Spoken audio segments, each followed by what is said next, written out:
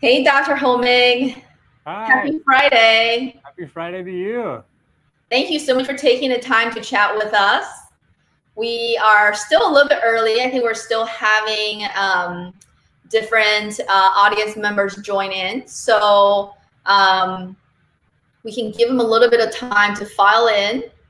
And thank you so much for taking the time to be with us here today and to talk about such a timely, important topic. Oh, you're so nice. It is an honor to be here, and I'm excited. This is like my favorite topic, and I get to hang out with you. So life is good. Thank you. Thank you so much. So yeah. Also, to all our audience members, I just want to give a quick reminder. This is the first in a series of Fireside chats that Dr. Hollmig and I will be hosting. So this first one is more general. It's caring for quarantine skin, which we're all dealing with. And future chats will be more personalized to your unique skin concerns. So stay tuned for those in the coming weeks as well. And just a quick background, Dr. Hollmig and I met about 2 years ago. It was such an amazing, I remember he had messaged us on LinkedIn and I was like, is this a hoax? The head of dermatology at Stanford is messaging us, telling us that he read about us. Yeah. I kind of stalked you a little bit. It was a little weird. Yeah, I had read about you guys, and just like this was it. I've been so excited about and passionate about personalized skincare, to sort of fit, ideal skincare regimens to patients. And then it just showed up, and I reached out to you, and you were nice enough to get back with include me. So it's been a really fun journey so far. Yeah, thank you so much.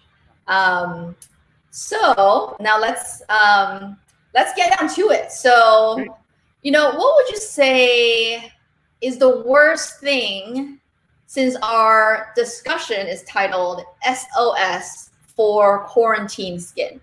What is the worst thing that we can all really be doing right now for our skin?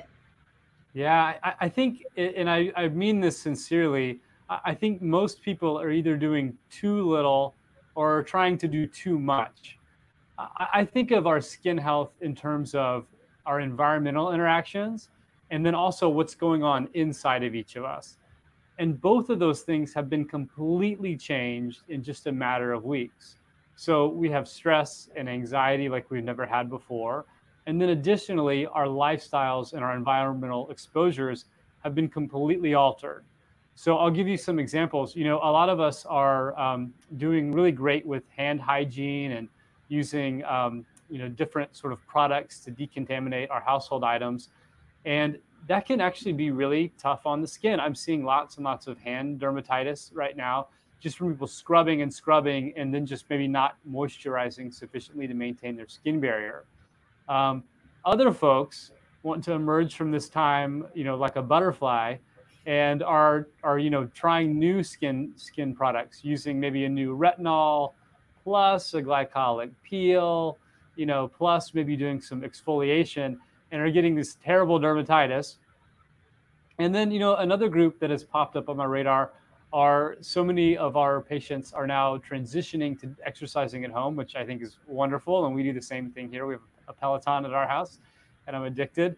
But patients don't have to go into work really anymore. A lot of work is done virtually. And so it's really tempting just to not cleanse the skin and not take a shower, maybe just to hang out in workout clothes all day.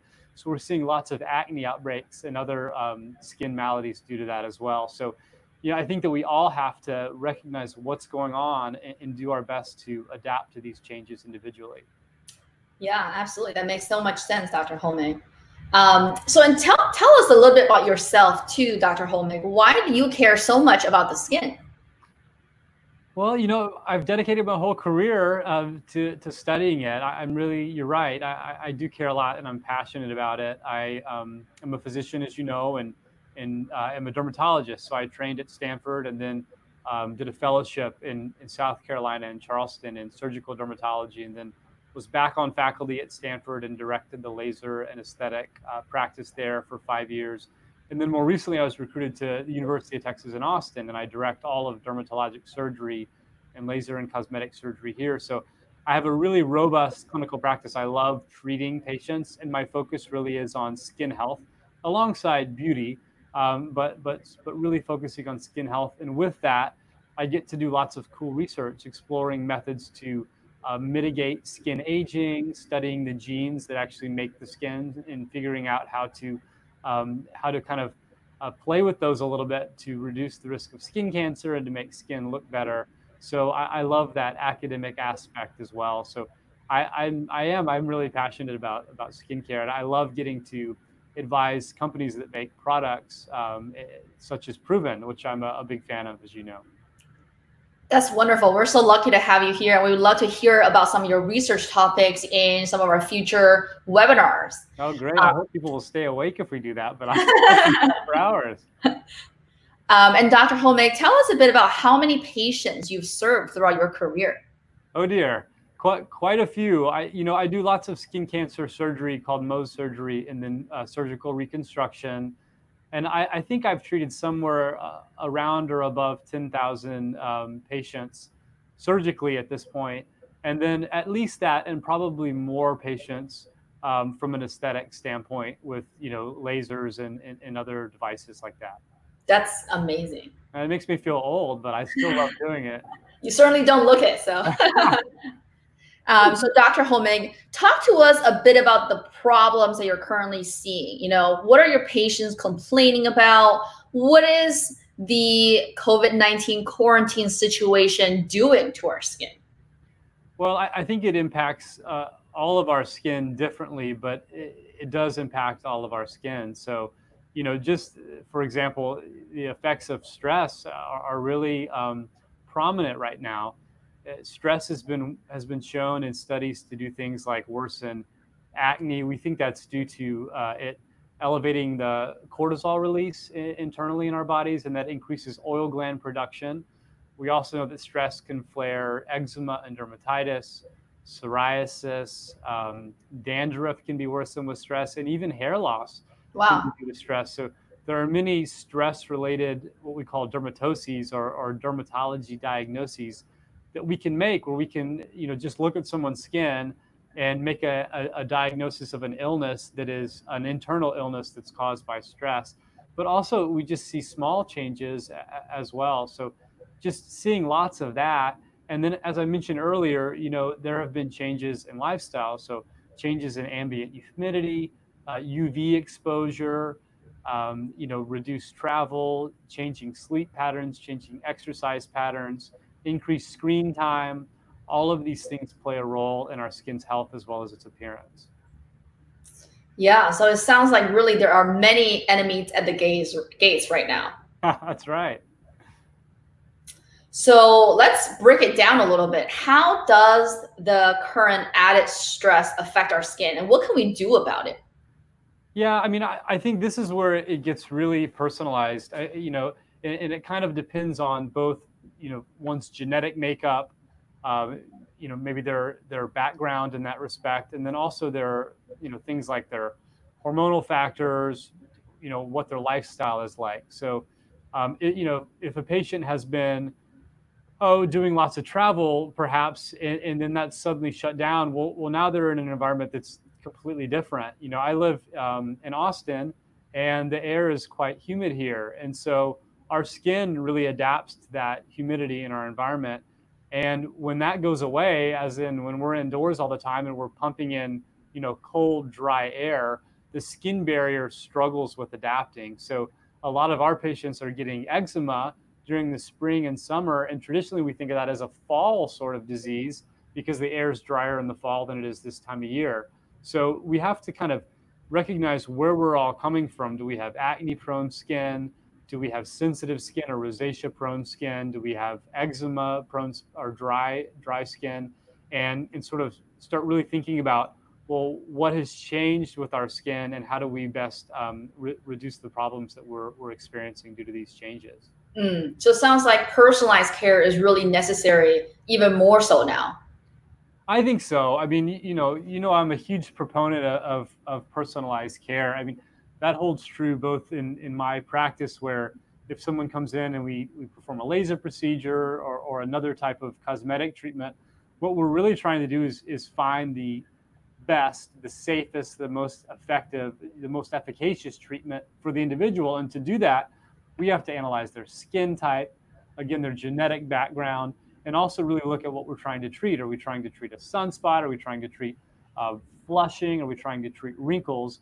And it's the same way with skincare. I mean, everyone is completely different, and we need to find the targets or the goals that we're all trying to reach, and then formulate products that address those most effectively. Makes sense. And Dr. Hollmig, so what would you say, because of the current situation, we're all in front of our screens much more, we're on Zoom all day. How does this extra blue light HEV that we're exposed to affect our skin, and what could we do about that?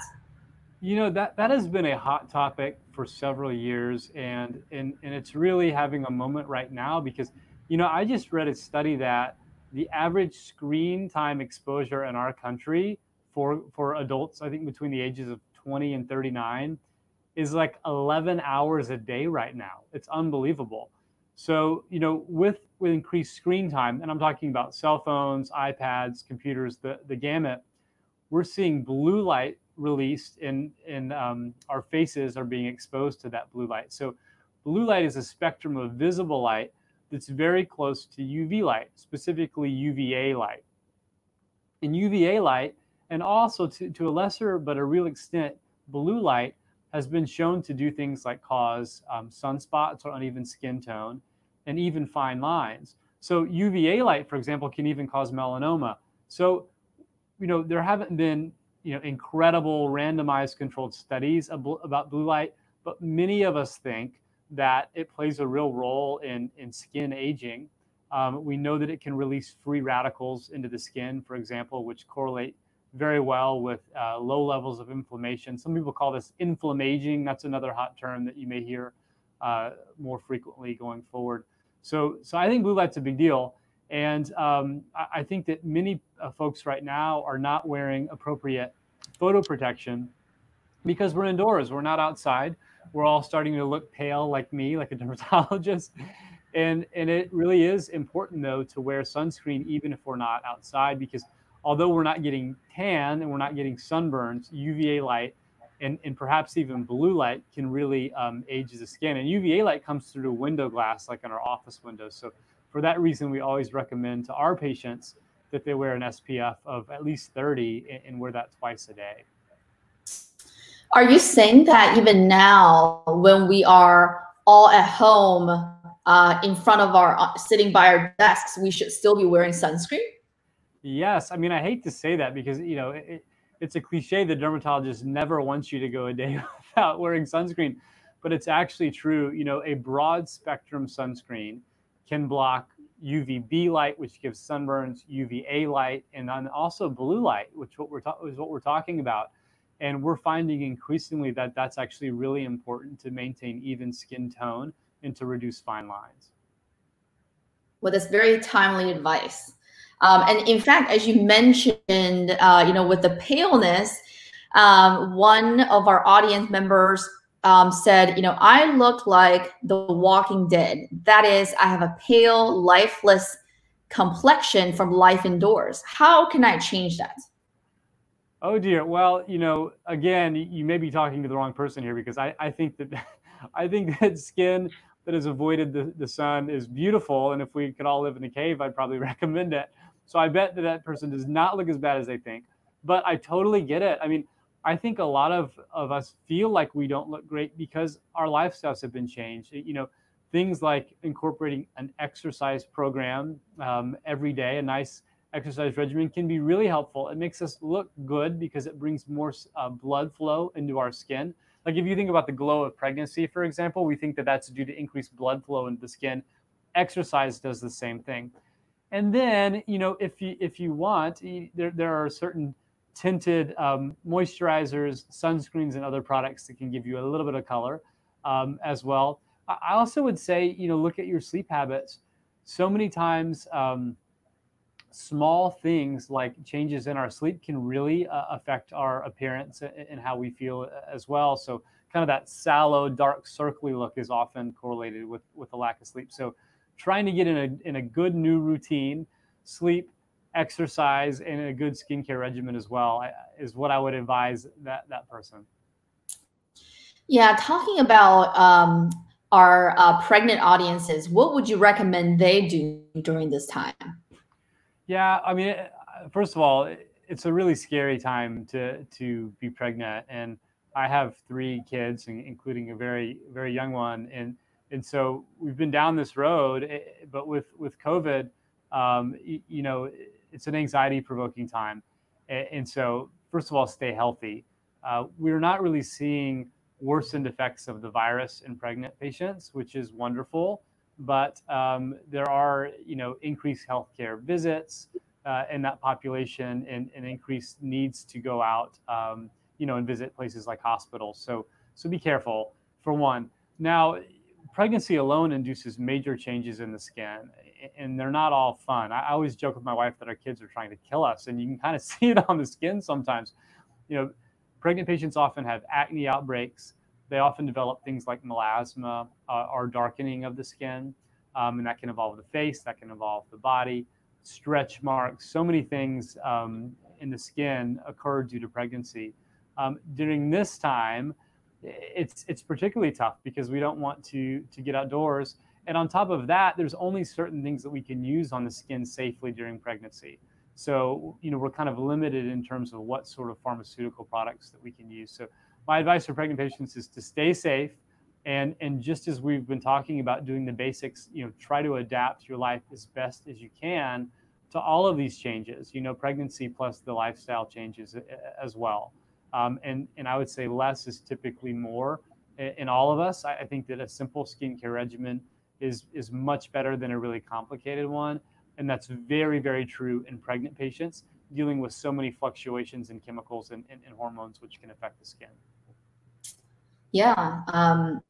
And you mentioned less is more. You know, actually one question specifically was, how many products is too many for my skin? Thinking of the Korean skincare routine with its numerous steps, is putting on toner, eye cream, serum, face oil, moisturizer a daily routine too much? Yeah, that's a good question. And that's one that I'm asked a lot. Now, I will say everything great in beauty comes out of Korea. So I'm just going to admit that as an American dermatologist right off the bat. But the key is to pick and choose, you know, what's right for each of us. So I believe in 2 things with skincare. One is I think it should be personalized. And we've discussed that a bit, that everyone has a different makeup, a different lifestyle, a different environment, and needs to have different products. So there's no one size fits all approach.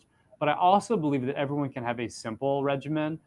You know, we can really get in trouble if we're not careful by using too much.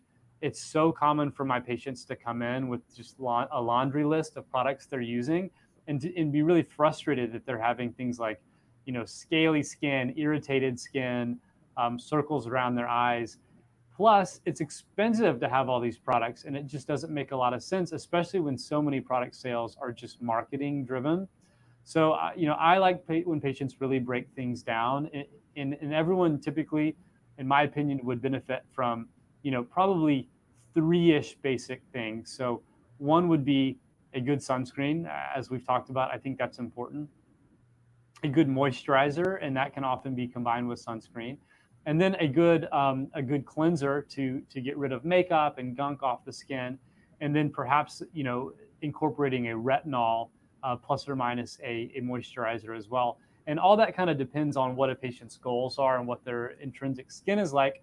But, you know, again, there are many products that I like, and Proven is definitely one of my absolute favorites, because you guys do a wonderful job of individualizing these things and then breaking it down into a really simple regimen. And I think that that's, you know, really helpful in terms of, you know, helping the skin and also improving compliance as well. It's just hard to use 17 products consistently the right way, and oftentimes we get into trouble using them. Thank you for that, Dr. Hollmig. And if you haven't yet taken your personalized skincare quiz, feel free to go to provenskincare.com to get your free skin analysis. And back to our the topics that we were discussing, Dr. Hollmig. So you mentioned, cleansing being really important as one of the necessary 3 steps. Does that mean that even now, when many of our community members are not wearing makeup, they still have to clean their face the same amount? I really think so. I mentioned that I made a comment earlier about exercise, and throughout the day, whether or not you have a vigorous workout or not, we collect things in our environment, even just around our houses: particulate matter, pollen, sweat, bacterial growth. All of these things occur. And plus, if you're throwing on some makeup to do a Zoom call or something like that. So I really think that has been a little bit neglected. I've had some patients come in with outbreaks of dermatitis or outbreaks of acne, and kind of when we get into it and discuss, what's going on in their life, they've said, oh, I just, the one thing that's been great is I just don't need to cleanse my skin anymore. And I'm like, oh, wait a minute. I think that you probably should, because getting those adverse factors off of the skin, allowing the pores to breathe, really reduces inflammation, reduces skin irritation, reduces acne development, and it's just overall good for the skin. Sounds great. Sounds great. And that's an easy step to put back into our routines as well. That's exactly right. People are also reporting that they are feeling more, their skin is more dry, especially dry around the eyes. You had already alluded to a few of the possible causes. What are some of the things that they could do, both from a lifestyle perspective, as well as from a skincare perspective, to improve dryness? That's a good question. I'll say that the skin around the eyes is the thinnest skin of the body. So it's kind of a canary in a coal mine. If you're experiencing irritation around your eyes, it's kind of a warning in many ways that you may be doing something, or maybe exposing your skin to something that's not great.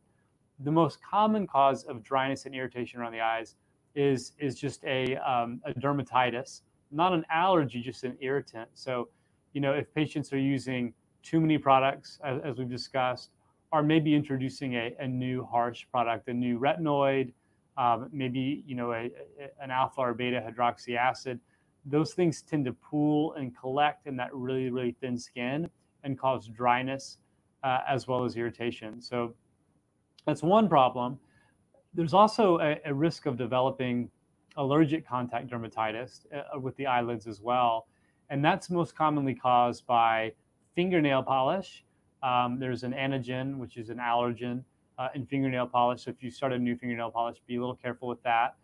And then back in the day, it used to be newspapers and magazines where if you touch those with your hands and then touch your eyelids, that would cause dermatitis. We don't really have those anymore. We have fewer and fewer because we're now online. So it's mostly fingernail polish when we see a true allergy. In terms of how to combat that, if you can identify the cause, that's ideal because you can simply remove it. And a lot of times that's just backing down on what products you're using that may irritate the skin. Other things that we can do are simply to moisturize that area more vigorously with just a nice bland moisturizer. And if things really get out of control, you may need to see a dermatologist, because it's not uncommon for me to prescribe some sort of anti-inflammatory topical medicine for that area. But certainly things that have changed, all of this conditioned air that we're all dealing with really dries out the skin, and that can show up around the eyes as well.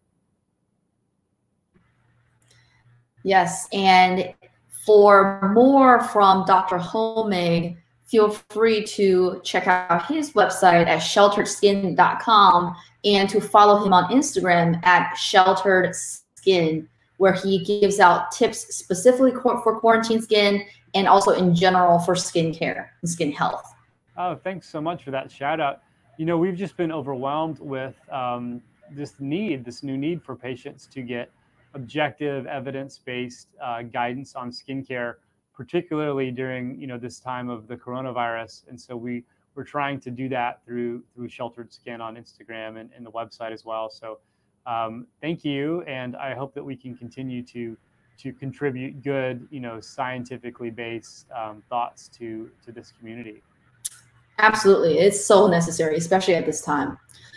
One more question that we have, many of our frontline workers, and thank you all so much for your sacrifice.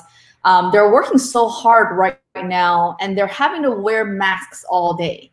How does wearing a mask affect our skin, and how should we care for our skin when we wear masks? And also, what if they're experiencing more acne from wearing masks? Asking a question about how masks affect the skin is obviously very timely. We're really seeing a lot of new things within that realm that we've never experienced before. I mean, you're talking about hundreds of millions of people wearing masks overnight. It's, one thing that we're seeing more of is irritation in that area.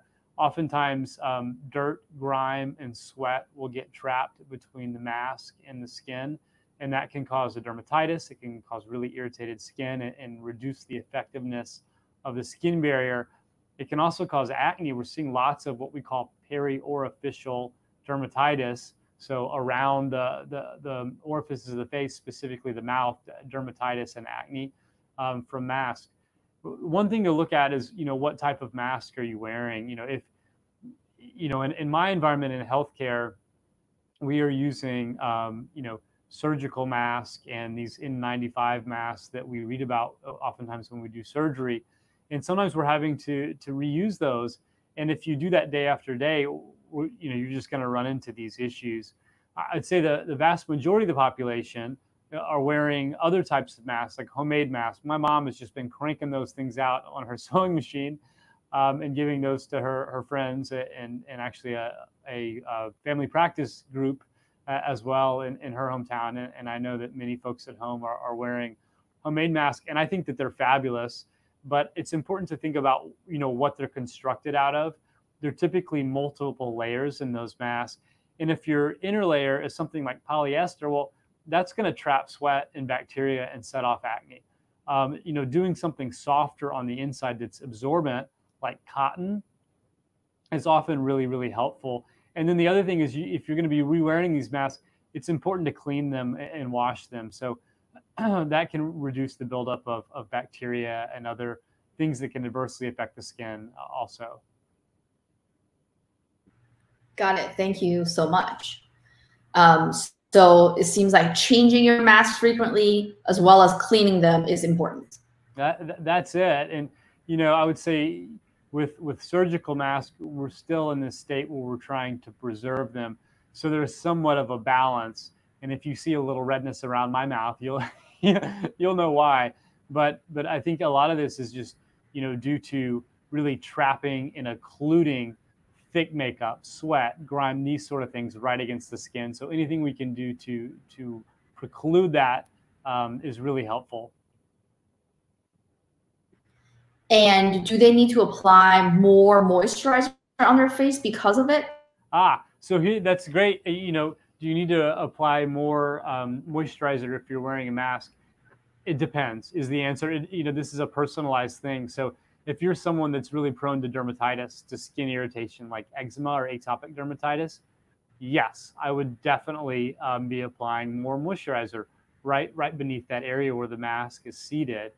On the other hand, if you have oilier skin, I would say no. I would say actually reduce the amount of moisturizer, reduce the amount of greasy makeup that you're wearing, particularly beneath the mask, because having that occlusion will clog pores and actually flare acne. So it kind of depends on what your base skin type is. And so it's helpful to be sort of thoughtful about your approach to wearing masks. Sounds great.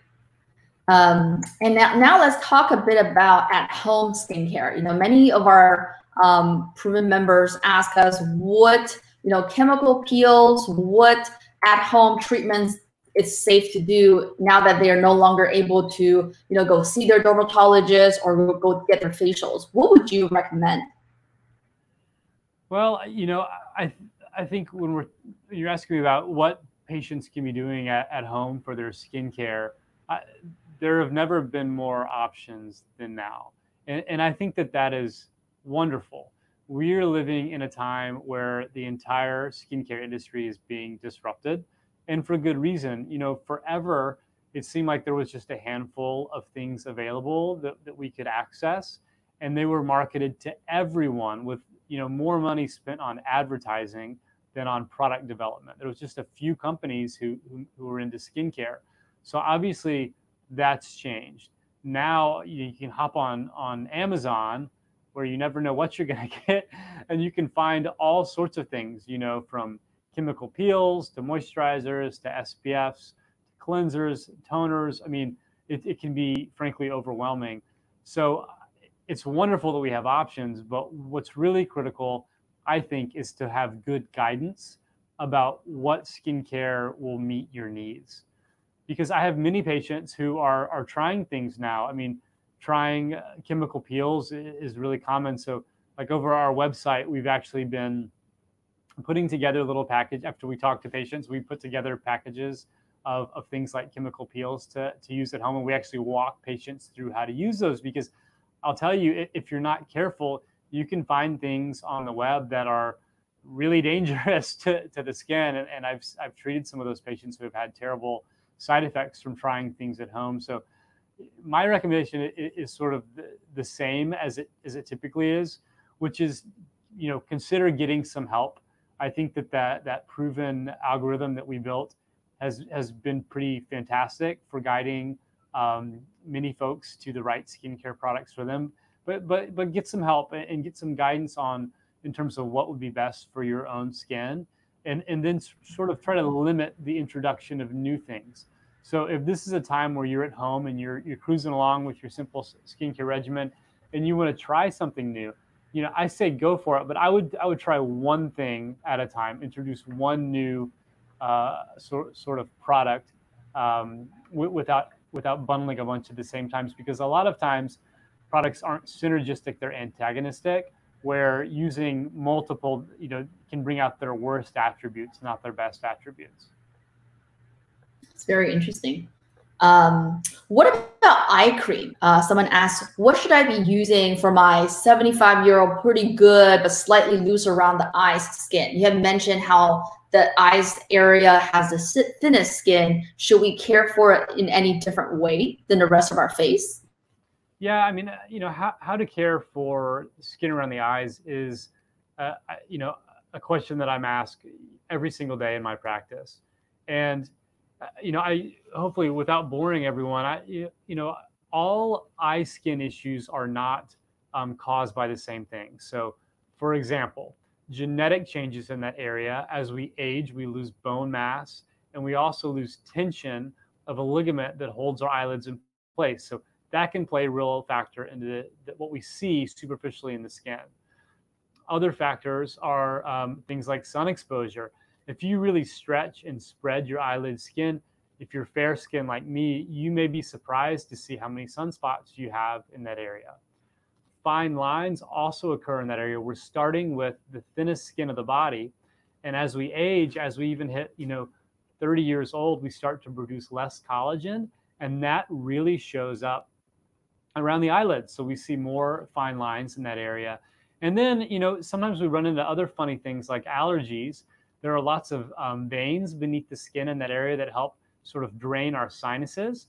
And when those sinuses become clogged, the veins become engorged, and that can affect eyelid skin as well. So I would say, you know, we have to really consider how we take care of our eyelids in conjunction, but also separate from the remainder of our face.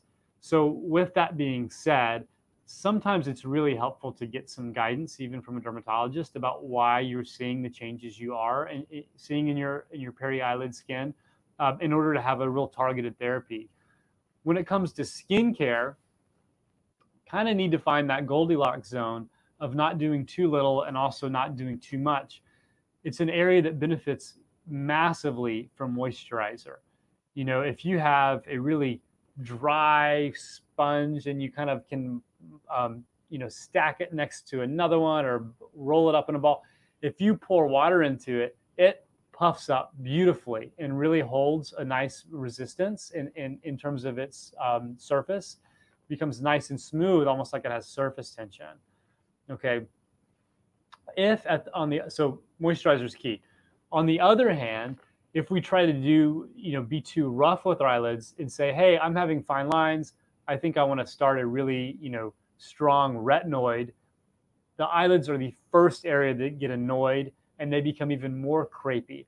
So with that 75-year-old woman, my guess is that she's seeing some genetic changes that might best be addressed even with something like a filler injection or a laser therapy. But on top of that, using a nice moisturizer well suited to her skin type would be incredibly helpful. Thank you for that, Dr. Hollmig. Does that mean that we don't necessarily need a separate eye cream that a good personalized moisturizer will already do? Yeah, no, I mean, I think so. I think, again, I'm a big believer in simplification.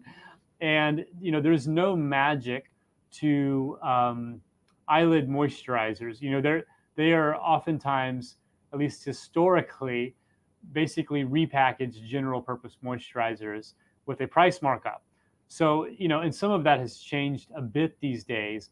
But if you have a great moisturizer that works for your skin, making sure that you apply it in sufficient amounts around the eyes will often do just beautifully.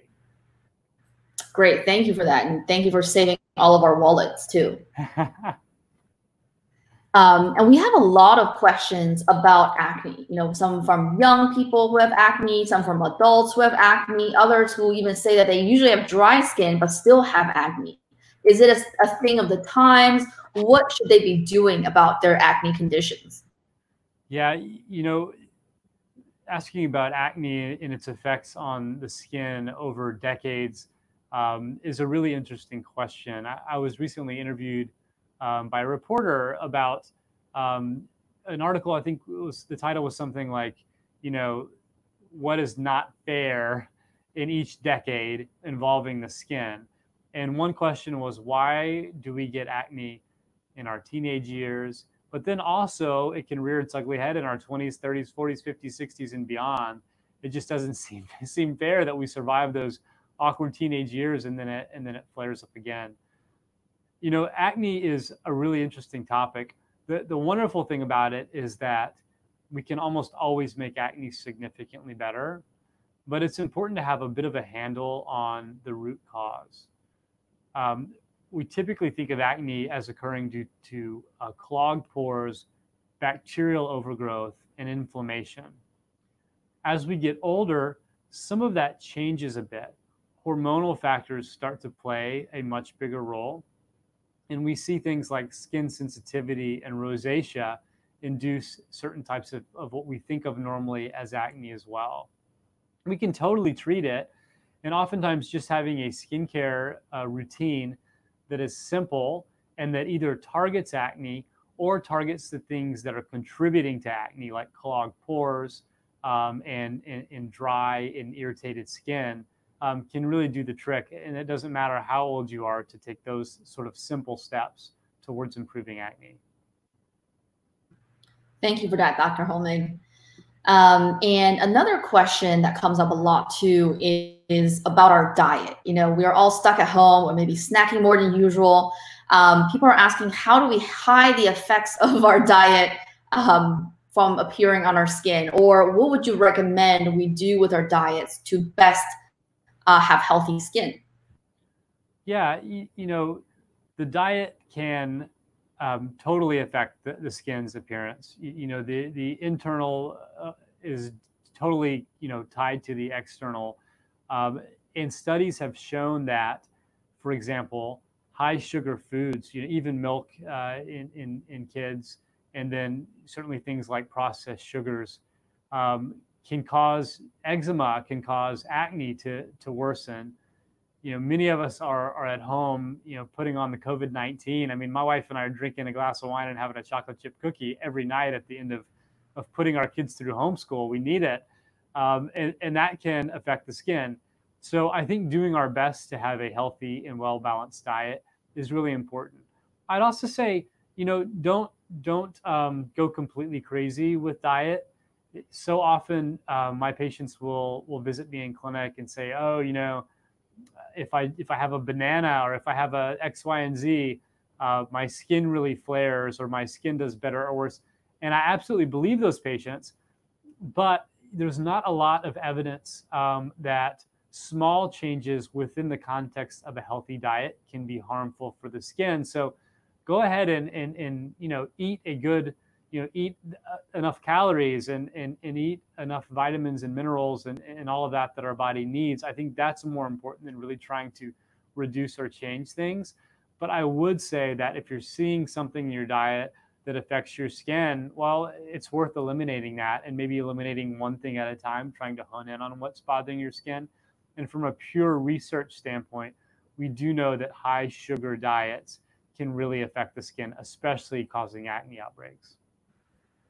Now, what about water then? If we have dry skin, should we be drinking more water, or how does that affect our skin overall? Well, I mean, the crazy thing about whether or not water affects the skin is that the science on it is really bad. I mean, my mom swears, if she calls me on the phone when we're finished with this webinar, she's going to ask me how many glasses of water I've drank a day. So, I don't want to step on my mom's toes or anyone's. I think that drinking water is a good idea. But believe it or not, studies have not shown that water intake really correlates with how well moisturized the skin is. Believe it or not, most of our skin moisturizer levels is due to how much water we can trap in the skin, not how much we bring to the skin through ingesting it. So if our skin barrier is good, then we're cruising, then our skin stays moisturized. But so many of us have dry skin, or as we age, we don't make natural moisturizing factors. And that can result in what we call transepidermal water loss, where water is wicked away and evaporates the skin.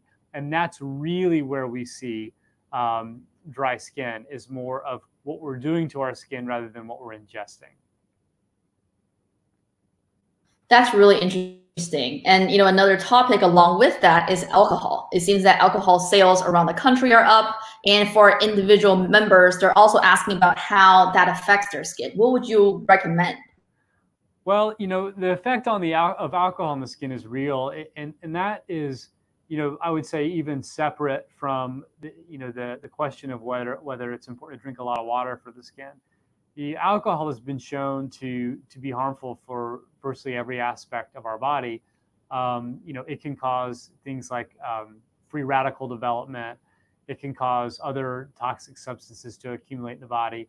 And high alcohol consumption has been shown to correlate with aging in the skin extrinsically as well. It's kind of funny. There was this company that had this brilliant idea of infusing gin with collagen, and they called it collagen, which is a great name. And I was asked by a reporter about it at one point. And the truth of that is that when you're drinking to your friend's health, you're probably not drinking to your own, because we know that alcohol is not great for the skin. And we also know that collagen ingested through the diet, through the GI tract, really doesn't make its way effectively to the skin. It's just broken down into amino acids. So I say that to tell the truth, but I also would be remiss if I didn't mention, thank goodness our governor has deemed liquor stores essential, because if we didn't have that glass of wine at night, I think that my marriage would be completely on the rocks right now. Just drink alcohol wisely and in moderation. Thank you for that humanistic and scientific perspective, Dr. Hollmig. We appreciate it. Of course. And in general, a lot of people are just saying that their face is just freaking out in just numerous ways. Is there any general advice around how our skin is changing and what we can do in these, weird times? Well, I think that that's absolutely right. I think that people are dealing with these changes in many different ways. Many of us have, perhaps a predisposition to having our skin not exactly right down the middle, the median perfect skin in terms of things like dryness, inflammation, sensitivity, proclivity to psoriasis, eczema, other types of dermatitis. We're not all right down the middle, where we probably lean one way or the other towards developing some of these things. And I think we're seeing those manifest right now. because we're being pushed further away from the norm towards, the end of the spectrum, just by all the changes that we're talking about, just by virtue of the fact that, bam, we have increased stress, we have increased, anxiety and changes that we're dealing with systemically. And then also we've had a complete, 180 in terms of our lifestyle and environmental exposures. I don't think that there's a single approach that will work for everyone, because each of these skin entities is different and we have to combat them in different ways. So I think that getting some perspective on what's changing in your skin is helpful towards finding the best sort of skincare or even other treatments. If you're really having a hard time despite doing things, the right way, it may be time to visit with a professional, and I would see a board certified dermatologist. Something like psoriasis can just explode during times of stress. We'll often see that, someone will maybe just have a history of having a touch of skin irritation or psoriasis, and then their wedding approaches, and all of a sudden, with just some natural stress, they're just covered in psoriasis. And that really requires, a visit to a dermatologist and a prescription, sort of medicated approach. But I think for most of us, we've just gotten tilted a little bit off where we normally live, and our balance is just a little bit off. And so, taking an approach of modifying your skincare in a way that reflects the environmental changes plus combat stress will work for the vast majority of people. And so I think that that's the good news in all of this. Thank you for that. And a reminder to our audience that this is the first of a series of fireside chats that Dr. Hollmig and I will be hosting. So the future ones will be more personalized for specific skincare needs and skin goals, such as acne specifically, or hyperpigmentation, or anti-aging. So please stay tuned for those. And in preparation for our personalized fireside chats, what would you say, Dr. Hollmig, is the benefit of personalization? Now, what is personalization in skincare, first of all, and why is it so important? And what benefits do patients see through personalizing their skincare? Yeah, the benefits of personalization, I think that we've, talked about a lot of those, and, I can expand on that even further. I just think that it's been inevitable that we progress toward personalization in all aspects of medicine, and dermatology should not be an exception. I think the difference with my field, with dermatology, is that there's a major, sort of cosmetic skincare industrial complex that had been dominant for a long time, and you don't really have that influence in other fields. But when we talk about personalization in medicine, I mean, we're talking about things like, how do we pick targeted drugs to treat cancers for the individual? How do we identify which patients are genetically or, environmentally most prone to developing allergies, or developing lung cancer, or developing, heart disease? That has been the major push in medicine, is really personalized or precision medicine. I think dermatology and skincare has lagged behind that a little bit. And I think part of that is because there wasn't a strong motivation for existing skincare companies to push that way. And plus, things had been very expensive in terms of producing skin-focused treatments and skin-focused topical products. And a lot of that has changed now to where we have, suddenly access to other, many other avenues to treat the skin, and many other products.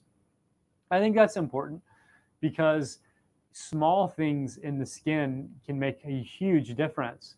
I mean, if we've had, obviously there are people on this webinar who are probably not sleeping really well right now, and they notice, maybe dark circles under their eyes, or notice things just don't look right. We had that person talk about looking like The Walking Dead. And small things in the skin make a huge difference. How many times have you seen a celebrity who has had some sort of plastic surgery, and it's really hard to identify exactly what went wrong, but something definitely went wrong? Well, I think it's the same way with skincare. We can't just hammer nails with what we put on our skin.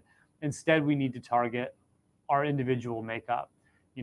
evaluating things like our environment, whether we live in a humid environment or a dry environment, whether we have hard water or soft water, whether we see a lot of high UV index days or not, plus kind of our genetic personal makeup, how prone to irritation, how prone to dermatitis and acne our skin is, how our oil glands function. All of these things are incredibly different and incredibly diverse, which is a wonderful, beautiful thing. But the fact is that we all have different goals that we want to achieve with our skin, and all of our skin is totally different. I've never seen, two patients where I was just like, oh yeah, you guys are exactly like, everyone's different. And so for that reason, using a skincare regimen that's still really simple, because we want our patients to abide by their skincare and use it and not break the bank, but also one that targets an individual's makeup as well as their goals. I think that is really crucial. And I think that it's the present and it's the future. It's things like this that seem groundbreaking initially, and then you look back on and they seem really obvious. I think that personalized skincare is one of those. Thank you so much, Dr. Hollmig. And if you have more questions for Dr. Hollmig, feel free to reach him at shelteredskin.com and follow him on Instagram, also at shelteredskin. Thank you so much for your time, Dr. Hollmig. Have a wonderful weekend, and we will see you in a couple of weeks in the next installment of this Fireside Chat. Thanks, Bing. That was so much fun and an honor, and I'm looking forward to it. Thank you. Bye, everyone.